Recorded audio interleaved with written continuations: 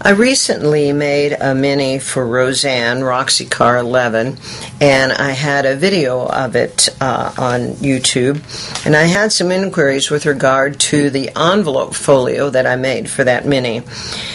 So I thought I would do a little tutorial. This is the type of folio I had in Rosanne's mini. This one I've just used plain craft paper on. It closes with a belly band.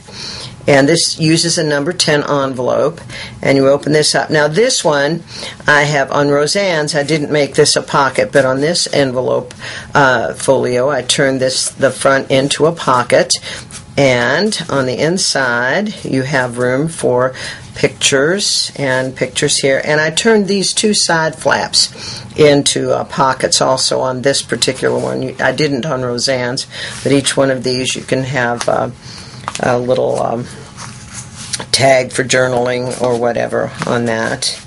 And on Rosanne's, this was a solid piece, and these were solid pieces on Rosanne's. And again, it closes like this. I haven't finished this one. I am going to put designer paper on this one before I actually put it in a mini. And you just close it with a belly band. And this one, again, I used a number 10 envelope to make that folio. This is this is a folio that I've made, and I've used this invitation envelope. I don't know what size it is, but I've used exactly the same method to make it. Again, it closes with a little belly band. And on this one, as you can see, this envelope is straight across, and so that kind of determines how I make the folio. And it closes like this. There is no pocket here, although you could turn this into a pocket. And then you have little sides, and they open like this. And these I've turned into little pockets for tags. And again, this closes. You put the flaps in, and you close it like this. And I use a belly band. Okay, this is so very, very simple to do. This is any envelope. This is a number 10 envelope. You find the center point. And when you find the center point, you open the flap and you fold the sides in like this. And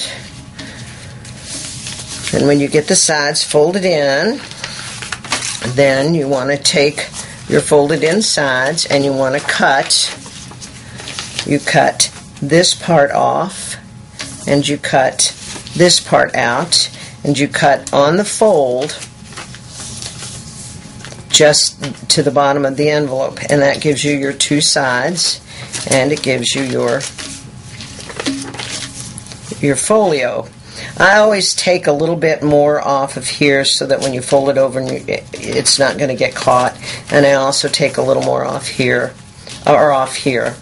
So then I take my designer paper, craft paper, and I cut my flaps. Now on the one I did for Rosanne, I made this a solid side and this a solid side. But on the one that I showed you today, I cut this and I put a piece in here. Then obviously you cut a piece that would fit here, and I cut a piece. On Rosanne's, I cut a piece that was like this, and the same size piece, and that gives you this little folio. These are the flaps. And again, on this one, because I was going to make a little tag for it, I turned it into a pocket. I just took my paper and I made this shape, and then I put my craft paper on that for my tag. And again, on the pockets, instead of doing the solid here, I made the pockets so that I'll be able to put my tags in the pockets. And quite simply, that's how you make this folio. Really, it makes kind of a cute addition to minis. It isn't hard to do, and it's kind of fun. So I hope you enjoy. Thank you for your interest.